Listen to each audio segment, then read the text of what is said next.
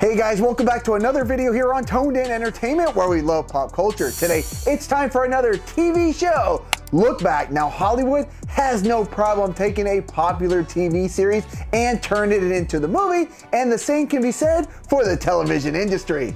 In 1995, the movie Dangerous Minds was released and was a commercial success. With a budget of $23 million, it would go on to gross nearly $85 million domestically and $179 million worldwide. Now, just 1 year later, ABC would go on to create a 17-episode series based off the hit movie. Now, I've looked everywhere around the internet to try to find the entire series, and I've had no luck. I've even looked for physical copies, still nothing. This television series is very scarce. Now, luckily, somebody did upload episode 1 here to YouTube, so that's what I'm gonna base my review off of. How well episode 1, whether it did the movie any justice, and if it laid a solid foundation moving forward. All right, guys, let's get on with my television retro review of Dangerous Minds, the TV series.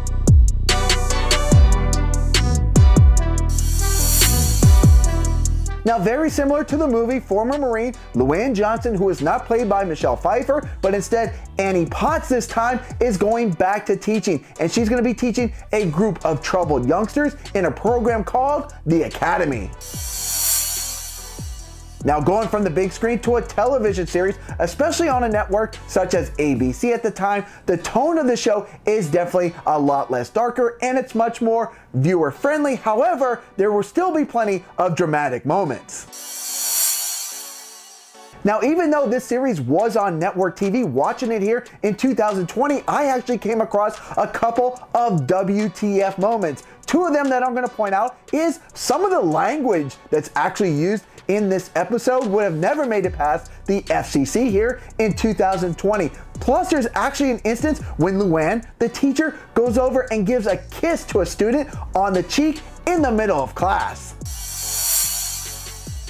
Now, this pilot does what a pilot should do. It introduces us to a wide variety of characters, it sets the tone of the TV show moving forward, and hooks us to get us to come back. Now, Luann will definitely have her hands full, not only as a teacher, but also trying to be a mentor to the kids outside of the class. Two instances is where she's trying to help one of the students with a custody battle, and at the end of this episode, one of her students even gets arrested, which sets the tone moving forward.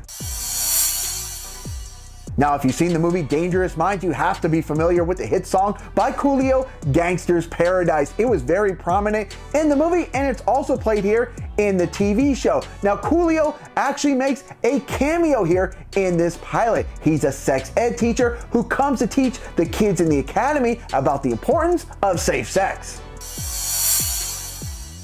Now, do I recommend Dangerous Minds, a TV series? Yes, I do, at least watching the pilot episode, as that's the only thing that's available. I'm hoping that one day ABC will actually release this entire series so we can see how it all unfolded.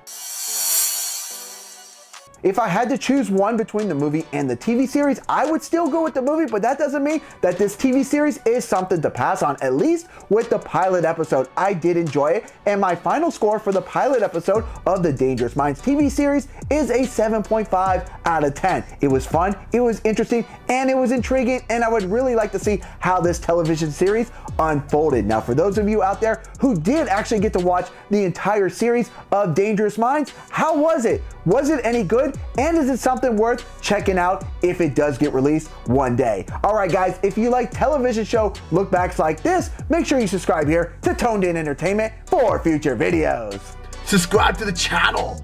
Do it. Go now. Do it now.